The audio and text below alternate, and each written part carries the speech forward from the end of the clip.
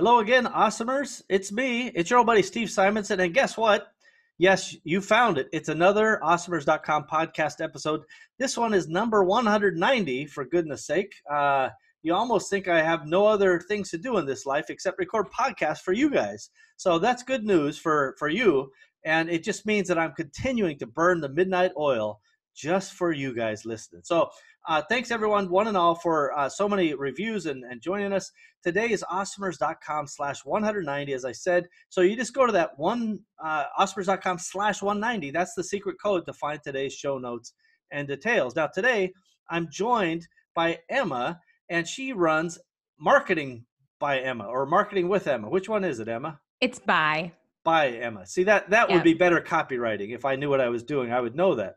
So, Emma, why don't you give the audience a little bit of a background on you and tell us where you came from and how you started your company?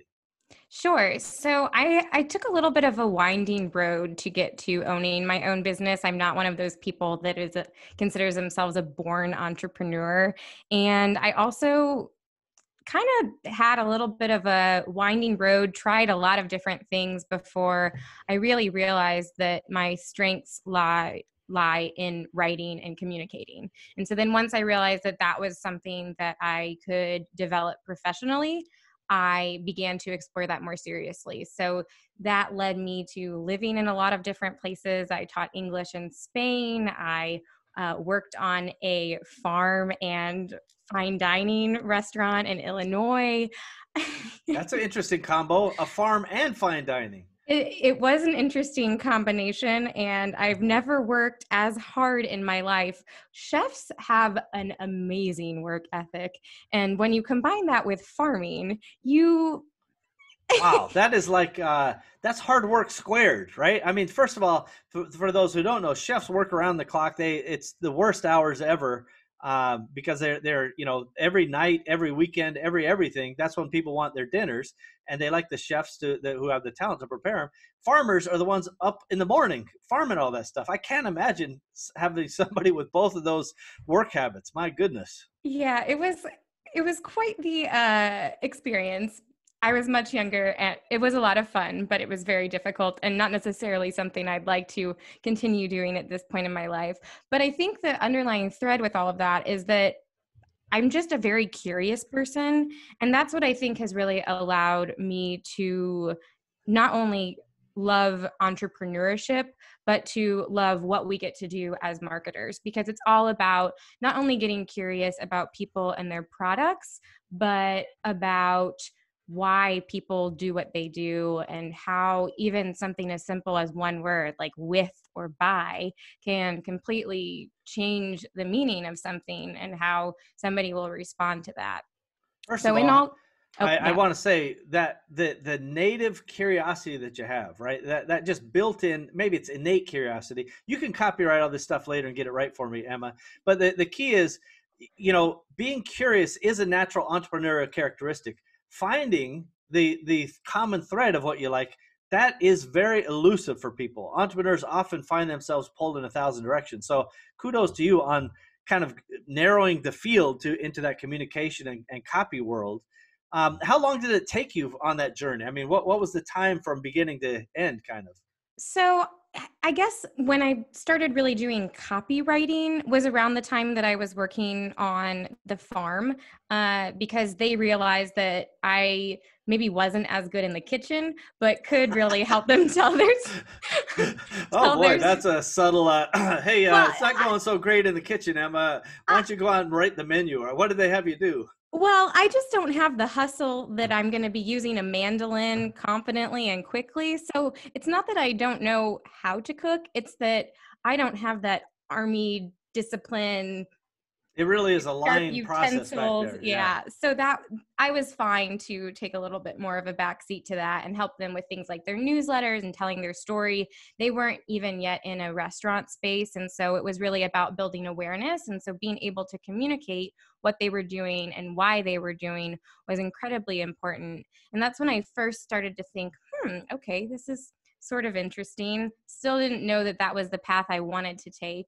And it wasn't actually until I was living in Israel that I focused my efforts specifically on wanting to go in the marketing direction. So it was something that I'd been doing for a long time, but that was the point that I said, okay, this is the career path that I would really like to explore.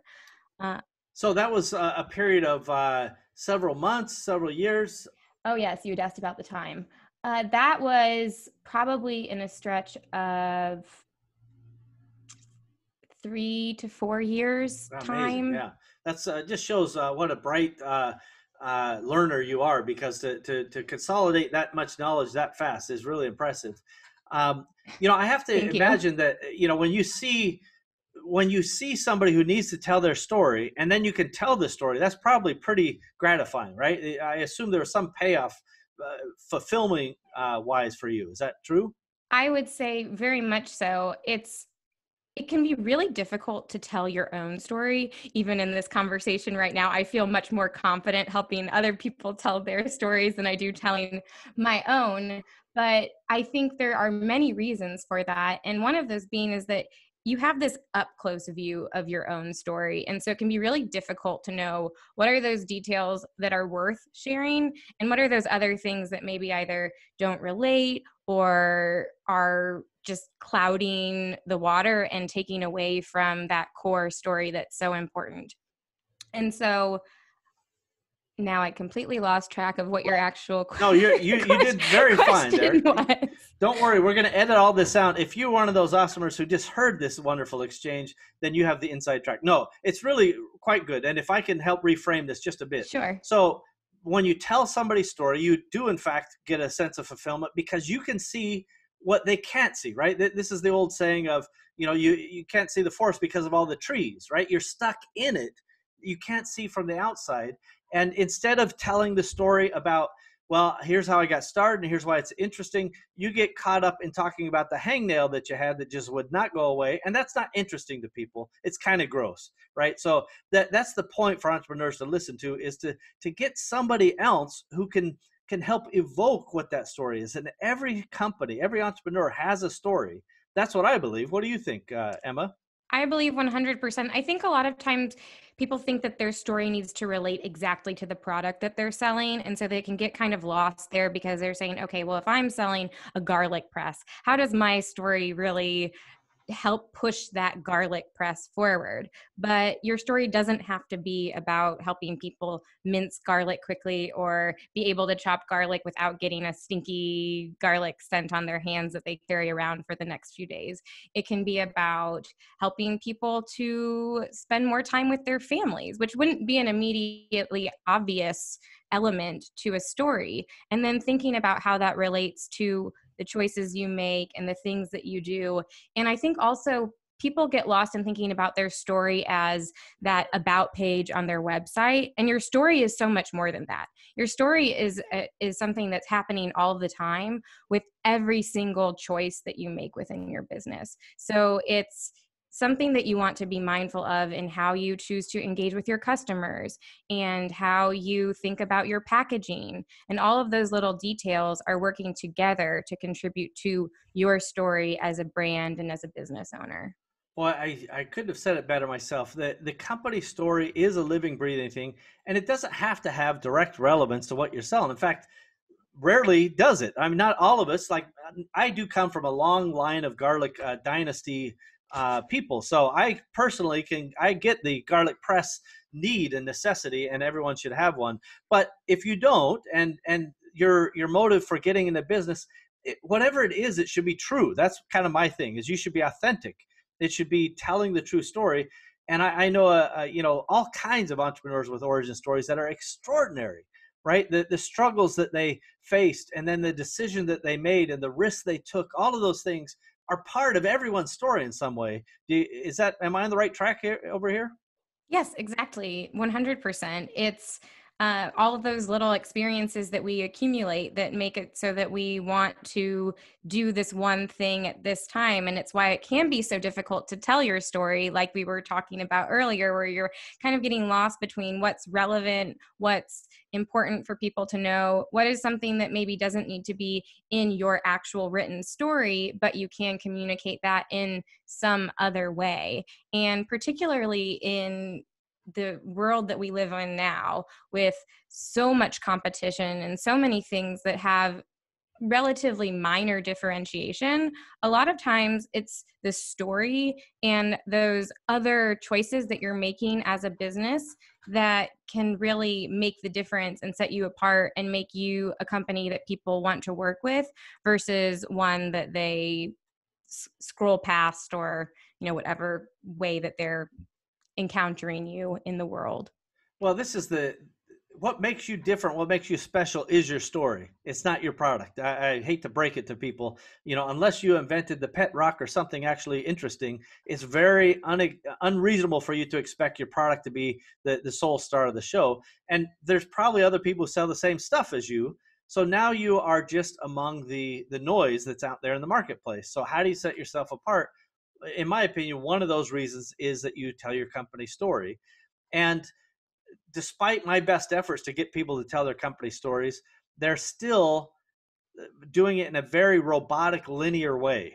Like, here is my address. This is my phone number. I started in 91 or 2020, whatever it is. It's all very lineal and fact based versus kind of what the true, reasons that motivated people. How do you get that out of people? How do you fix the problem?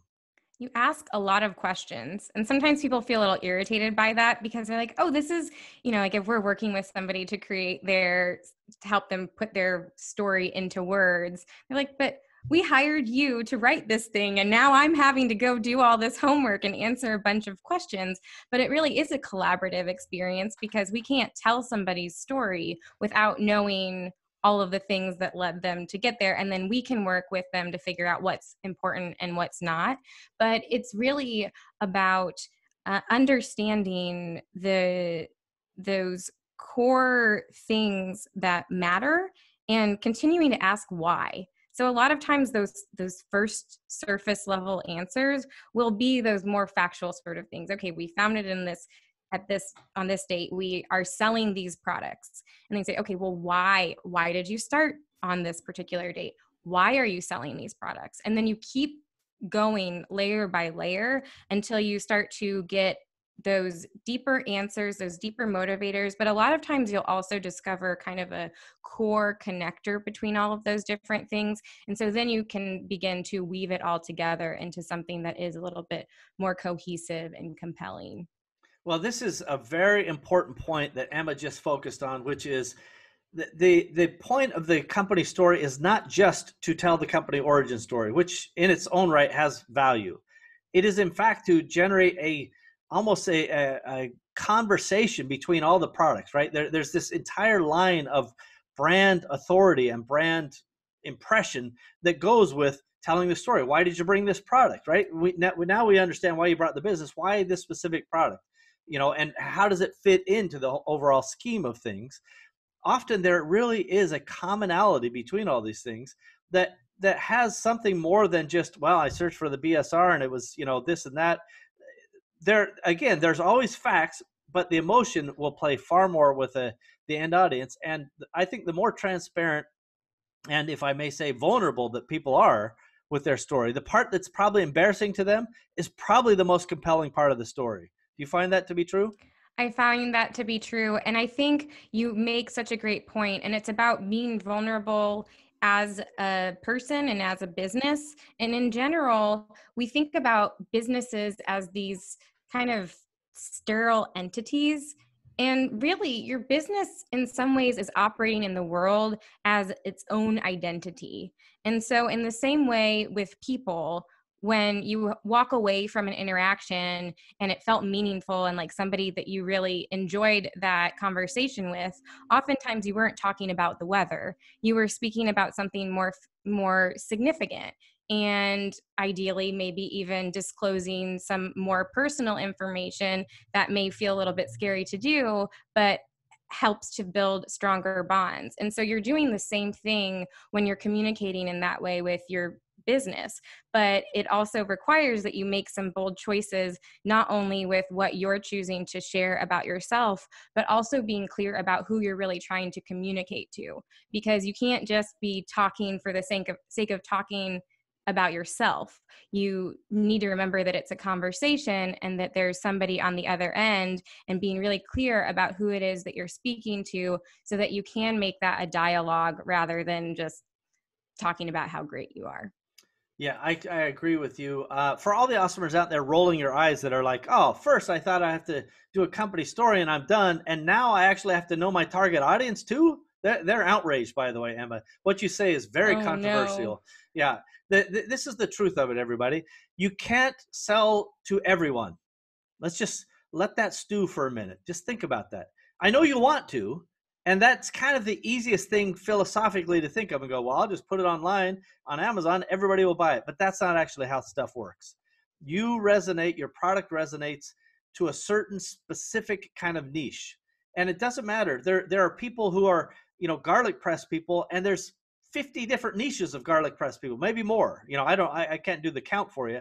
The point is, if you understand your audience and you understand your story, it's going to be a lot easier for you to carry on conversation, marketing points, all of it, the whole package, when you can see the other side of it, right? If you're trying to sell to people who, are, I don't know, basketball players, and you're talking a lot of, flowery things that would appeal to moms with new babies, you got a mismatch there. And so I think you're really on point there, Emma. So as people start to define kind of their own story, their own, I don't know, target audience, what do they do next to kind of pull it together? So, what the other great thing about having a clear target audience is it will help protect you from falling into that marketing cliched speak. So, imagine the late night infomercial where you're just making these over the top statements, and that may have worked in the past, but most customers are a lot more sophisticated these days. And so, those really kind of aggressive, overly intense phrasing and techniques don't work like they used to. And so being mindful of who your customer is, but then also what do they care about and what do they want to know and why are they getting online to go search whatever it is that they're searching to find your product. So it's not just about knowing who your customer is, but knowing what position they find themselves in, what problem they're encountering, that they feel enough discomfort that they're going to search for a particular solution that you happen to offer. Yeah, again, I think this is a salient point of wisdom that needs to be kind of focused in on for a second. It is all of this is kind of bringing a basket around your entire business or around your entire idea. What you do here, all of this work that you do with company story and identifying your market, and then the voice of the customer, all of these things, once you understand that, and even the voice of the business, that will inform your product making decisions. The next product you decide to bring and source and all of these things are going on in your mind as you bring that next product in. And I guarantee you, over time, you're going to find that will have a better impact because you actually thought about the end of the equation at the beginning, unlike I did a search on, fill in the blank software and it said this was a good seller. So I bought 1,000 of them and put my sticker on it. That's not branding. That's transacting, and that's fine. We got to do what we got to do to get started. But if you really want to build value, you want to build equity, you got to take it up a notch. And Emma's telling you how to do that right now. So Emma, as you think about the building blocks of this, what do they do next? How do they take the next action if there is one? So you're clear about your problems, and then you need to understand how both your brand and your product is and how you want to position those both to be addressing those problems and all the things that a customer needs to know in order to make an informed, confident decision about whatever it is that you're selling, and being thoughtful about everything from the type of language you use. So if your customers are, like if you're selling skincare, that's way too general. If you're selling skincare to somebody who is 18 and doesn't even really need skincare yet, but her favorite beauty YouTubers are telling her how she needs to start a skincare regimen to protect herself from the evil wrinkles that are looming around the corner, then you want to make sure that you're using the kind of language that a person like that would want and expect to see,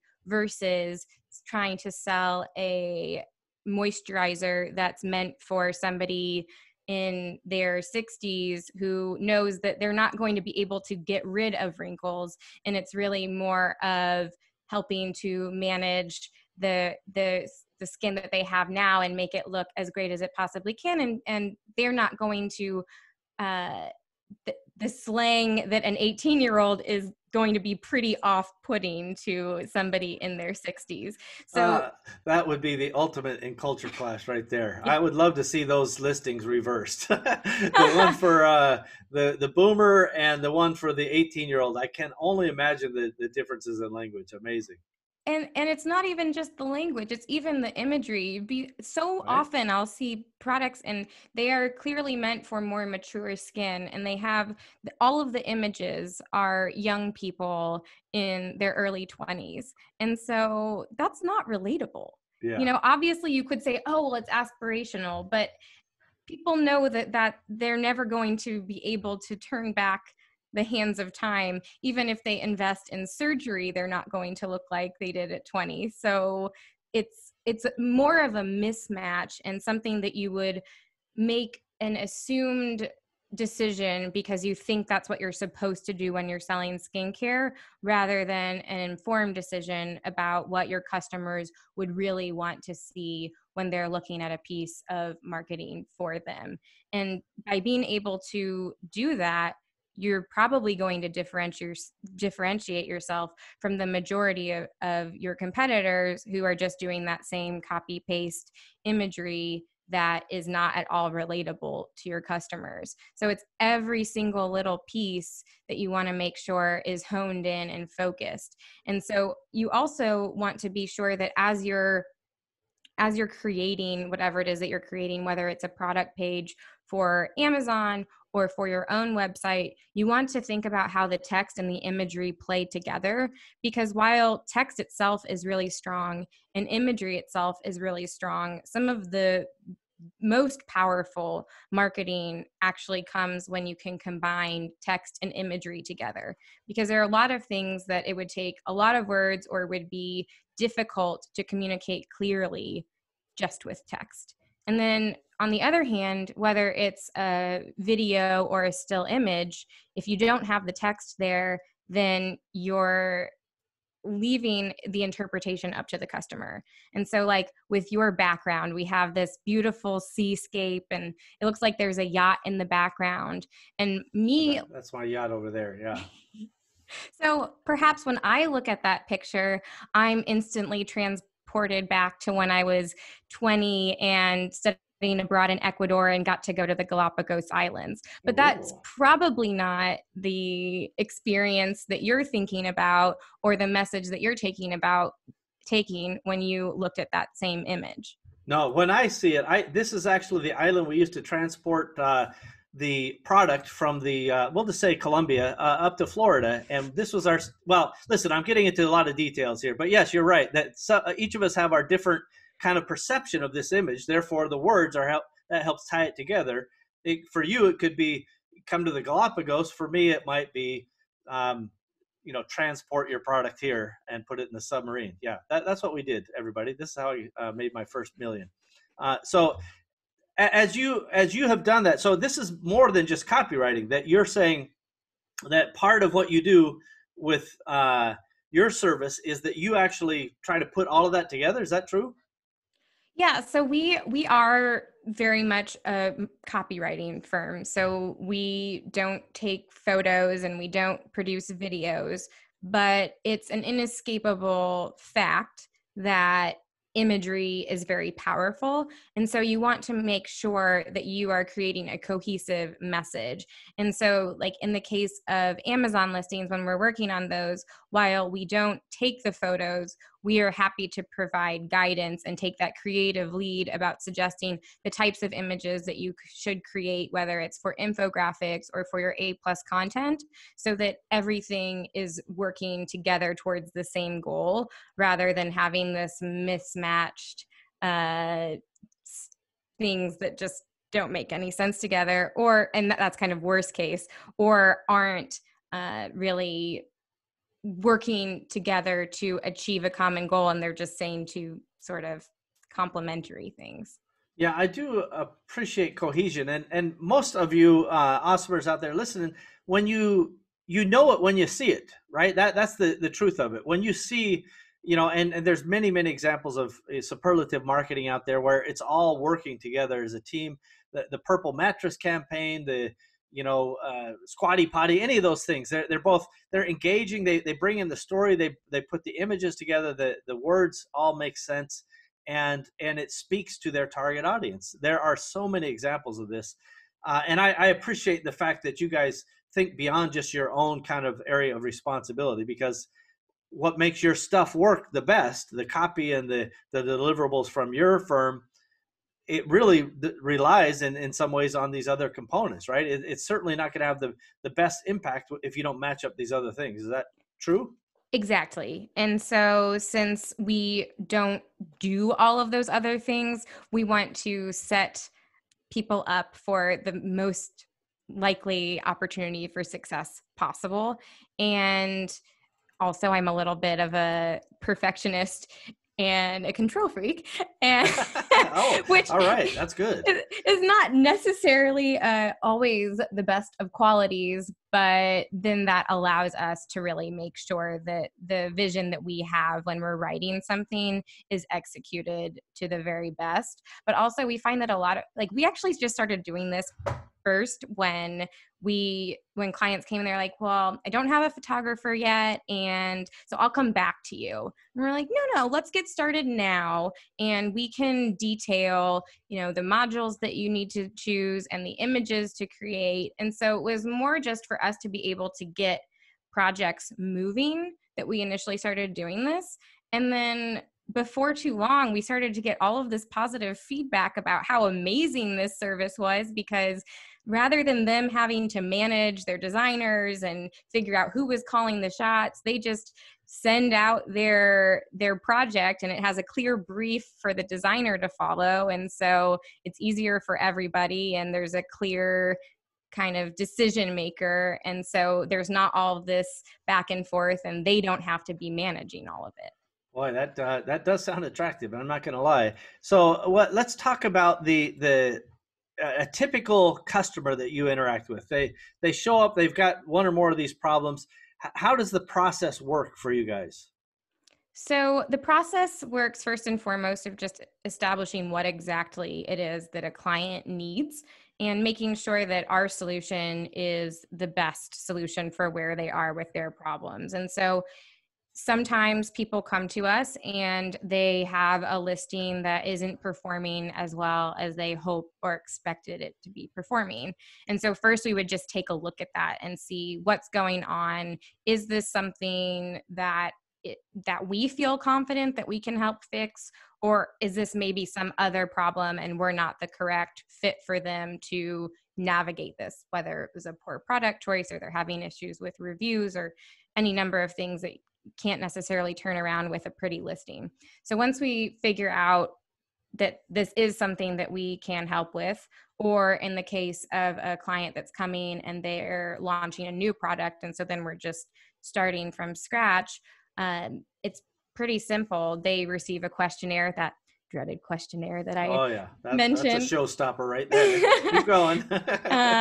And from there, it's pretty simple. We receive the details. We write up the listing.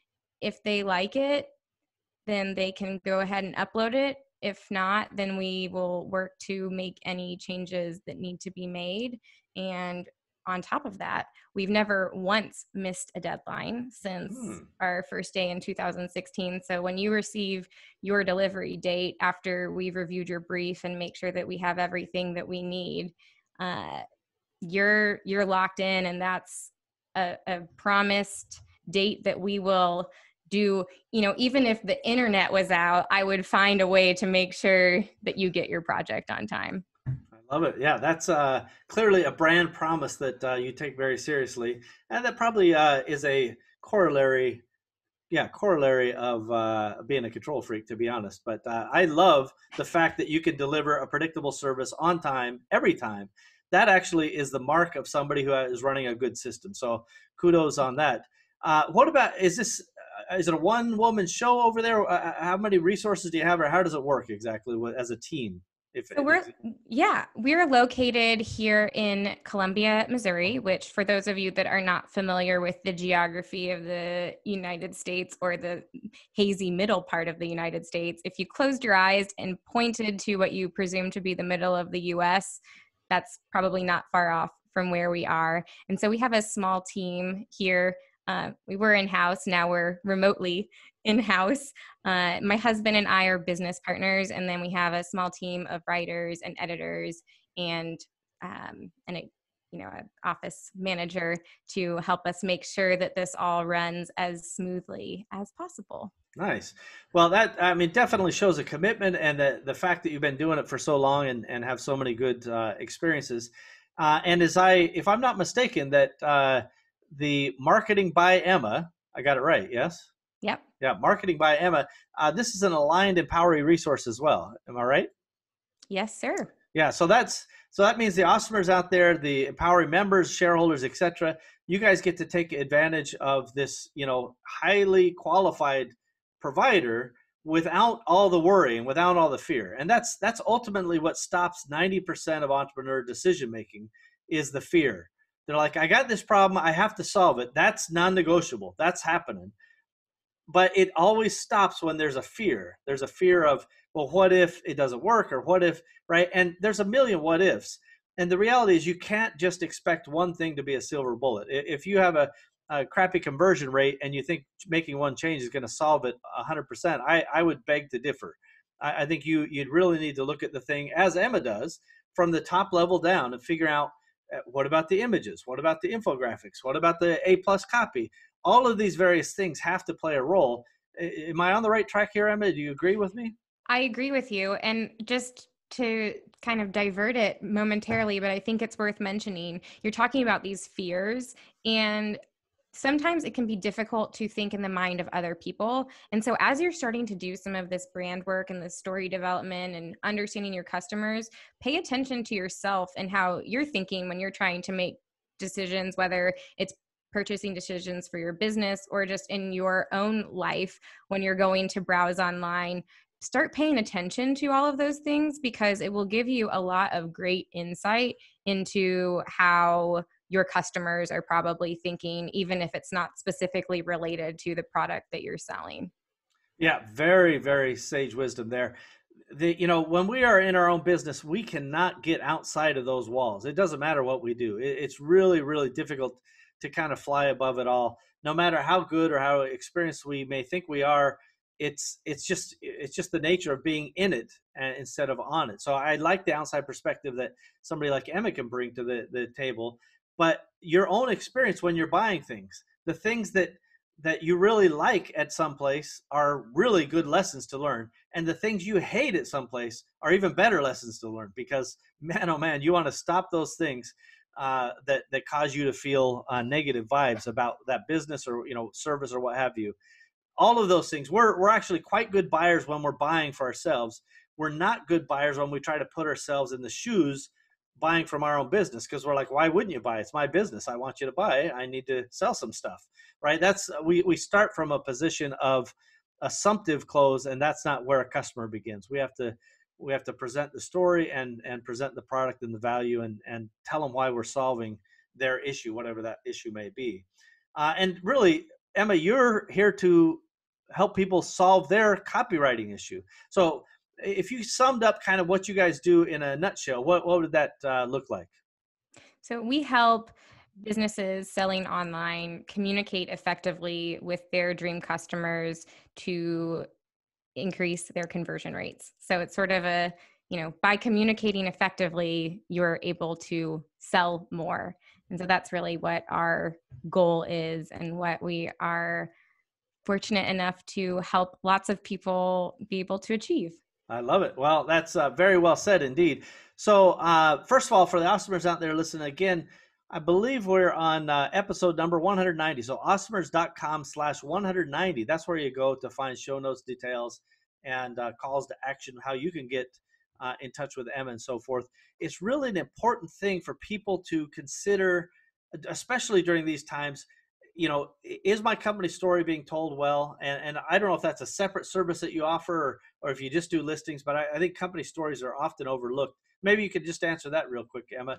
Do you guys help with company story?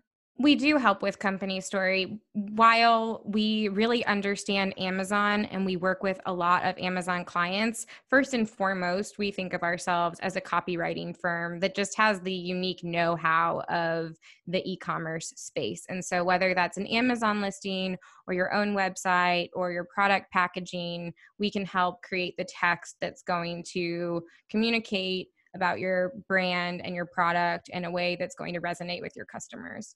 I love it. That's definitely highly, highly sought after, and a big need on that. So I appreciate the time, Emma. In fact, I'm going to give you even a final word of wisdom. Is there anything that you think that people should know about either your business, yourself, copywriting in general? What little nugget do you have for them? Ooh, a little nugget. I'm going to need to think about this for a moment. I'll play the Jeopardy music. Yeah, I put you right on the spot there, and it's okay. But I know that you got something that you would normally talk to customers or friends or whoever about what you do. Sure. So I would say, well, okay, I will give you a link to a free download that has a bunch of questions that we've put together, because a lot of the time, even knowing what questions to ask can be very confusing. And so with this free download, it's not simply about going through the questions and doing a quick, hurried answer. It's really about using these questions both as a springboard to figure out what other questions you should be asking, but also as questions to think more deeply about all of the little things that you're doing. Because your brand story isn't just what you're doing for your customers. Your brand story is also a really awesome tool for helping align the choices that you're making with your business and helping make sure that your team is aligned with that as well. So it can be a great training tool. It can be a great recruiting tool.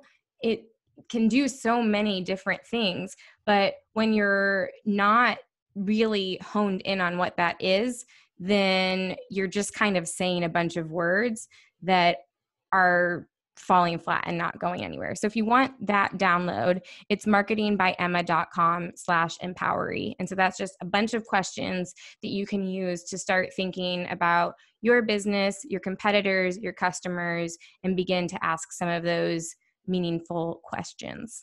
Well, I think that's really valuable. Knowing what you don't know is really an amazing revelation, right? It's starting to figure out, gosh, I didn't even know the questions, let alone the answers.